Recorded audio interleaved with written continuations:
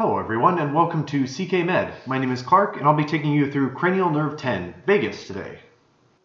So here we are again with this University of Utah medical program library resource for cranial nerves. The link for this resource is down below in the video comments or description, as well as on our Facebook page. So definitely you'll have access to this.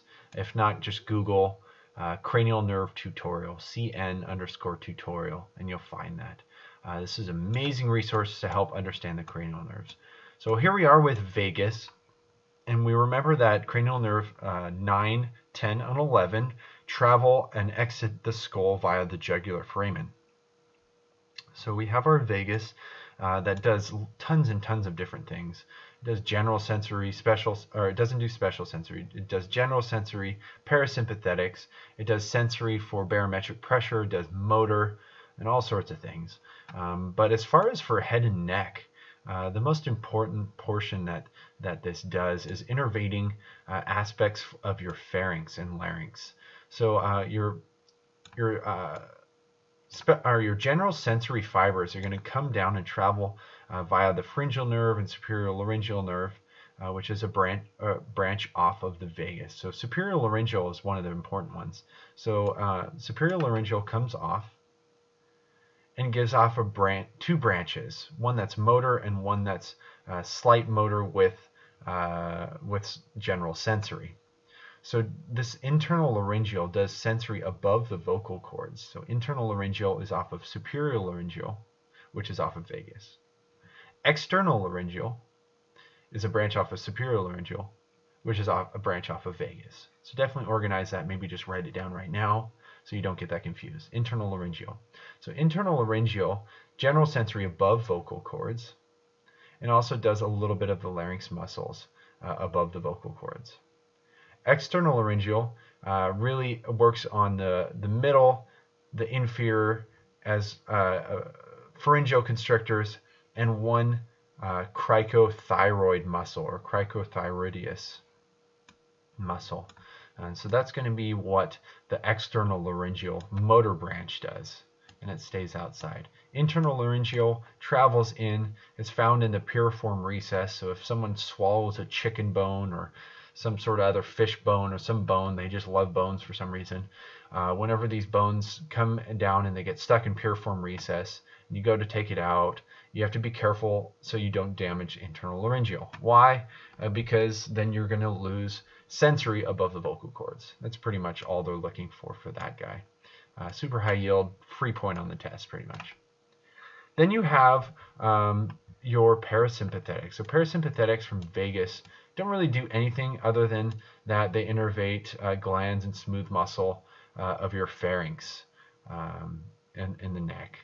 Everything else for parasympathetics that vagus does really goes down to your gut and your small intestines, your large intestines, as well as your heart and your bronchial tree, as far as parasympathetics do. But we're not going to go into that. That's for all your abdomen and thorax videos that I have posted. But one lastly important structure that comes off of vagus is known as your recurrent laryngeal nerve. So as we described before, we gave off our superior laryngeal nerve, which went all the way up into here and did all those things, the external pharyngeal constrictors, as well as your cricothyroideus, as well as sensory inside above the vocal cords. What about inside below the vocal cords? What happens there? And what happens when we have those muscles that are important for phonation or changing the tone of your voice? So this is very important because this is all controlled via your recurrent branch of the vagus. So remember, your left one goes under the arch of the aorta and your right one under your right subclavian.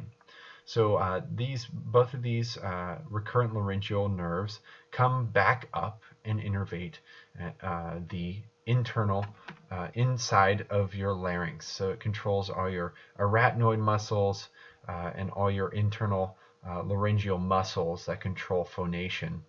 and allow for opening and closing of those vocal cords. It also does sensory from inside below the vocal cords. I know it's not drawn here. I wish they added that in there. But it also does sensory below the vocal cords, and that's your recurrent branch. So all this is vagus, and definitely important for that. Last thing, this also helps in the sensory for the mucosa of the larynx. So anything that has to do with choking or something that causes you to cough, that's going to be that sensory from either your internal laryngeal above vocal cords or recurrent below, leading to a cough reflex. And so that is a reflex that is both afferent and efferent via vagus. And that's one exception with that. And then one last piece is this one exception, super weird, but we have this one muscle that controls, or that one muscle that is innervated via your vagus for the tongue, and that's going to be your palatoglossus. So all the other tongue muscles are done by your hypoglossal nerve, except for palatoglossus.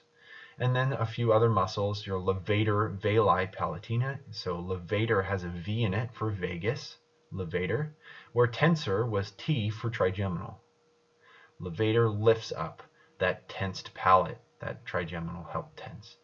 And then you have your muscle for your uvula. So if you have damage to your vagus on one side, your uvula will deviate to the opposite side. And then you have your palatopharyngeus, which is just a muscle that is on the back side, coming from your palate down to your pharynx. Just helps to elevate it during swallowing. And that is pretty much it for vagus in head and neck.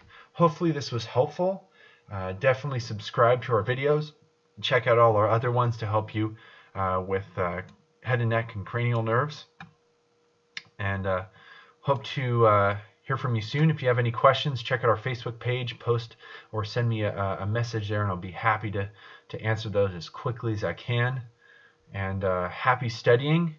And don't give up. It takes quite a bit of time to get down all these names.